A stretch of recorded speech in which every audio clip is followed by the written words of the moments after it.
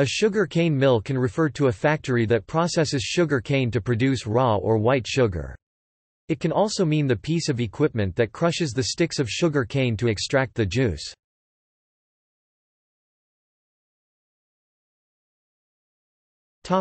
Processing. There are a number of steps in producing raw sugar from cane. Cane receiving and unloading. Receive the cane at the factory and unload it from the transport vehicles. Cane preparation. Cutting and shredding cane to prepare it for juice extraction. Juice extraction. Two technologies are in common use, milling or diffusion. Juice clarification. Removes suspended solids from the juice, typically mud, waxes, fibers. Juice evaporation. To concentrate the juice to a thick syrup of about 65 degrees Brix. Syrup clarification. Removes suspended solids from the syrup, typically colloid size of mud, waxes, fibers, etc. Crystallization. Centrifugation. Separation of the sugar crystals from the mother liquor, done by centrifugal machines. Sugar drying. Packaging and delivery. These processing steps will produce a brown or raw sugar. Mill white sugar, also known as plantation white sugar, can be produced by introducing some form of color removal process, often sulfitation, between the juice clarification and the juice evaporation stages mentioned above.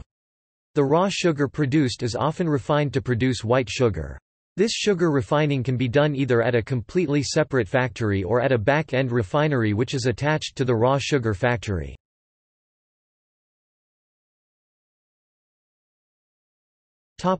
Juice extraction.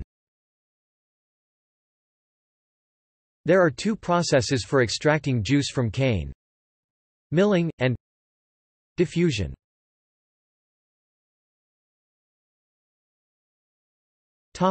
Milling.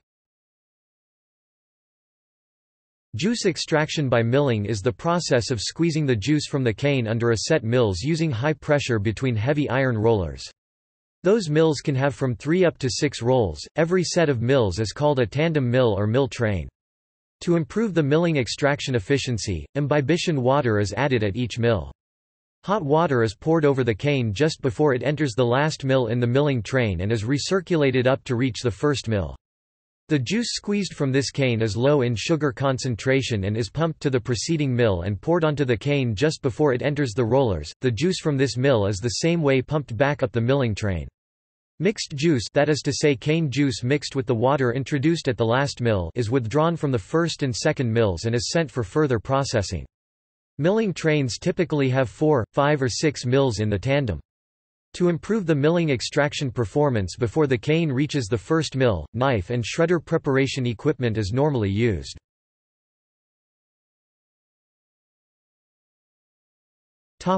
Diffusion. Sugarcane diffusion is the process of extracting the sucrose from the cane with the use of imbibition but without the squeezing by mills. Shredded cane is introduced into the diffuser at the feed end. Hot water is poured over the shredded cane just before the discharge end of the diffuser. The hot water percolates through the bed of cane and removes sucrose from the cane. This dilute juice is then collected in a compartment under the bed of cane and is pumped to a point a little closer to the feed end of the diffuser, and this dilute juice is allowed to percolate through the bed of cane. At this point the concentration of sucrose in the cane is higher than the concentration of sucrose in the dilute juice just mentioned, and so sucrose diffuses from the cane to the juice. This now slightly richer juice is pumped back up the diffuser and the process is repeated, typically, 12 to 15 times compared with the 4 to 6 times for the milling process.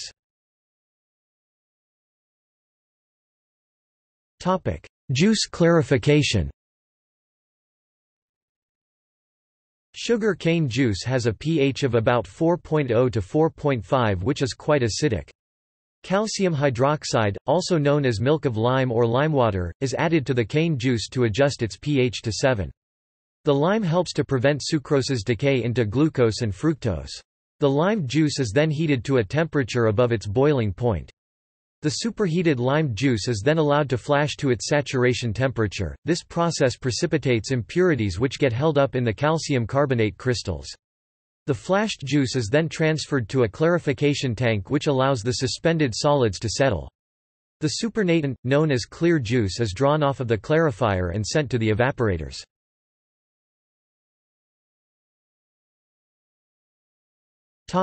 Juice evaporating.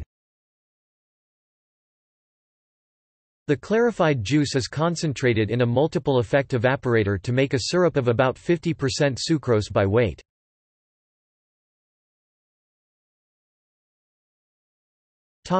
Crystallization and centrifuging. This syrup is further concentrated under vacuum in a vacuum boiling pan until it becomes supersaturated. Finely ground sugar crystals suspended in alcohol are introduced into the vacuum pan as seed crystals around which sucrose is deposited, and these crystals then grow in size until they are ready to be discharged, typically about 1 mm (0.039 in). A number of boiling schemes are possible. The most commonly used boiling scheme is the three-boiling scheme. This method boils the sugar liquors in 3 stages, called A, B and C. A batch-type sugar centrifuge separates the sugar crystals from the mother liquor.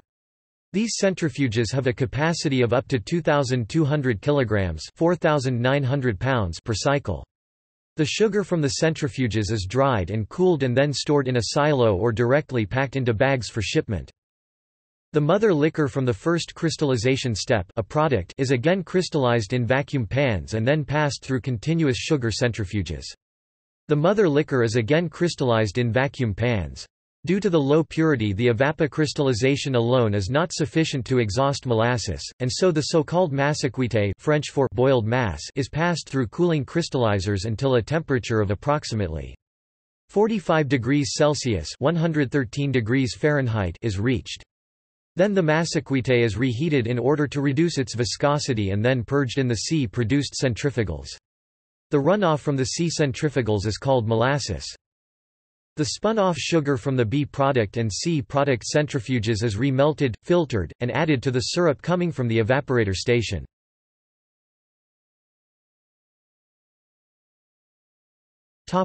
Back-end refineries.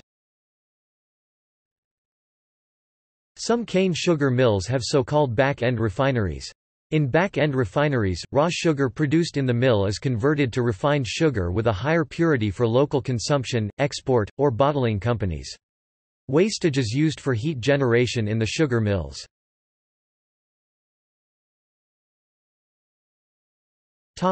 Energy in the sugar mill.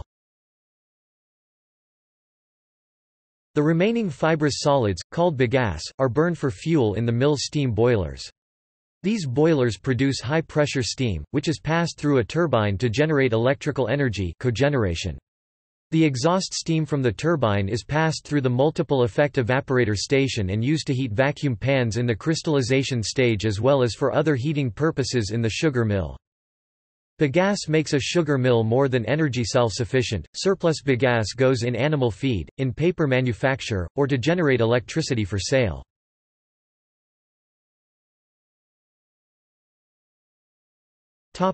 Factory automation. As in many other industries, factory automation has been promoted heavily in sugar refineries in recent decades.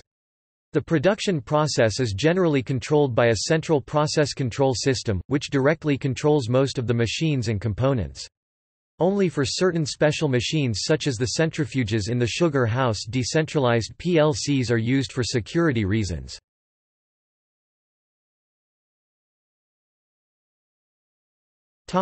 History. Sugar mills first appeared in the medieval Islamic world. They were first driven by watermills, and then windmills from the 9th and 10th centuries in what are today Afghanistan, Pakistan, and Iran. In the Indian subcontinent, sugar mills came into extended use in the 13th and 14th centuries, which greatly increased sugar production. The drawbar was applied to sugar milling, with evidence of its use at Delhi in 1540, but possibly dating back several centuries earlier, and was mainly used in the northern Indian subcontinent. Sugar rolling mills also first appeared in the Indian subcontinent, using the principle of rollers as well as worm gearing, by the 17th century.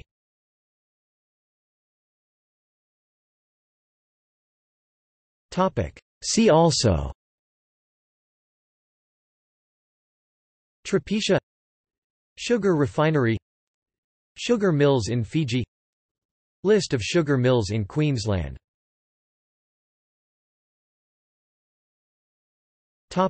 Notes and references.